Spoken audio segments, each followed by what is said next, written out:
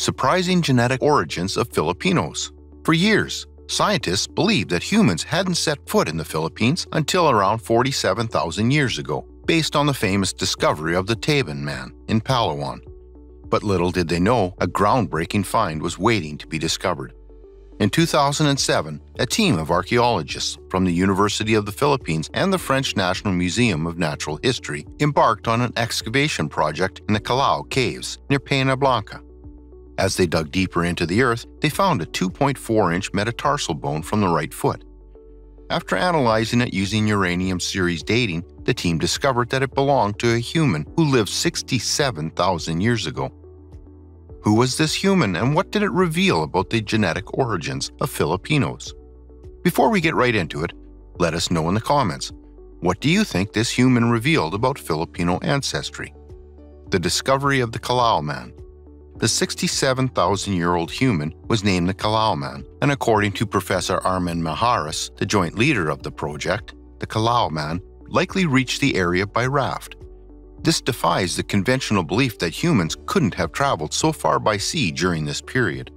But how did these early humans develop such advanced seafaring skills? And what drove them to explore the unknown?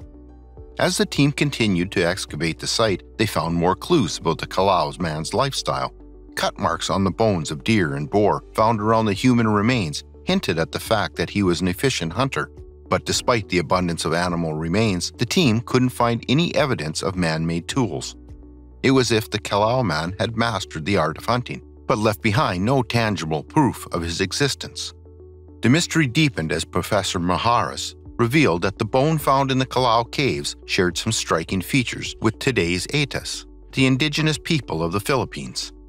These similarities hinted at a possible connection between the ancient human and the modern-day Atas. Then, in 2010, Maharas and his colleagues unveiled the 67,000-year-old fossil, which turned out to be a completely different species. This ancient human was then named Homo luzensis, and Yosuke Kaifu, a paleoanthropologist, expressed his excitement of studying this species. The discovery of Homo luzensis had led to an intense debate among researchers, with some questioning whether it's a distinct species or a variant of another human species. The fossils suggest that Homo luzensis might have been just over 3 feet tall, with curved finger and toe bones similar to those of tree-climbing Australopithecus species. Their premolar teeth had 2 or 3 roots, similar to the more primitive Homo erectus, while their molars were incredibly small with single roots. Ancient inhabitants of the Philippines. Besides providing crucial evidence of early human habitation in the archipelago, the discovery of the ancient Homo luzensis bones and the Taban Man also suggests that the Philippines was inhabited by early humans long before any foreign influences arrived. These findings have helped us understand human evolution and migration in Southeast Asia. The discovery of the Taban Man, in particular, has supported theories about how early humans moved across the region and adapted to different environments. One of the most important theories connected to this is the Austronesian expansion theory.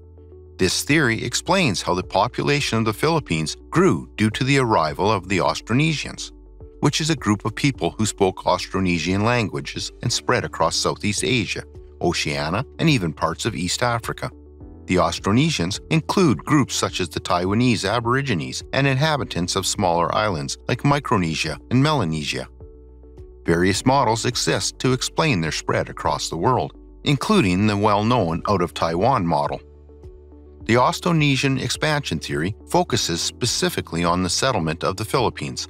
According to Peter Bellwood, a professor of archaeology and anthropology, the Austronesians started their journey about 6,000 years ago from the Chinese mainland. By 3500 BC, they had populated areas around China, and within 500 years, they reached the Philippines. This marked the arrival of the first permanent settlers in the archipelago.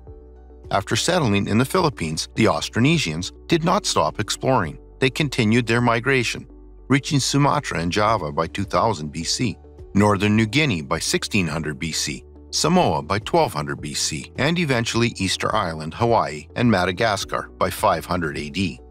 These movements show how widely the Austronesians spread across the vast distances of the ocean, establishing communities in many new places. Bellwood's theory suggests that the first groups who settled in the Philippines laid the foundation for the population that lives there today. Peter Bellwood's Austronesian expansion theory not only explains how people came to settle in the Philippines, but also why there are so many cultural, physical, and linguistic similarities between distant countries. These similarities include shared art styles, rituals, and traditions such as tattooing, which appear across different Austronesian groups. Language is also a core part of this theory. Diverse languages in the Philippines. Austronesian languages are divided into two main branches, which are Malayo-Polynesian and Formosan, and further split into more than 500 sub-branches. Despite the distance separating groups in places like the Philippines and Madagascar, they share elements of these languages. This linguistic connection supports Bellwood's theory and confirms the out-of-Taiwan theory. In the Philippines alone, 87 Austronesian languages are still spoken today, proving a deep and lasting linguistic heritage tied to these ancient migrations. The migrations described by Bellwood influenced not just culture and language, but also the genetic makeup of the Filipino people. One of the earliest groups to settle in the archipelago was the Austroasiatic peoples, whose arrival laid the groundwork for later genetic diversity. Over time, Malay and Indonesian groups brought new languages, customs, and genetic influences to the region. Another important influence on Filipino genetics came from the Chinese traders and migrants. Over centuries, trade and migration between China and the Philippines led to significant intermixing, especially in paternal lineages. This is why many Filipinos today carry Chinese DNA. Arab traders were also among the earliest outsiders to leave a lasting mark on Filipino genetics. When they arrived, they didn't just trade goods, they also brought Islam, which quickly took hold in parts of the southern Philippines. What's interesting is that these Arab traders didn't stay separate from the locals. They married into the communities, and over time, their genes mixed with those of native Filipinos. This genetic admixture helped add to the genetic diversity now found in the country, especially in areas where Islam became a strong cultural influence. Then came the Spanish, who ruled the Philippines for over 300 years. Ancient DNA and haplogroups of Filipinos. This period of colonization had a huge impact on the Filipino people, not just culturally, but also genetically. Many Spaniards settled down and made the islands their home, marrying into the local population. Because of that, the Spanish left a clear genetic footprint that you can still see in the DNA of many modern Filipinos.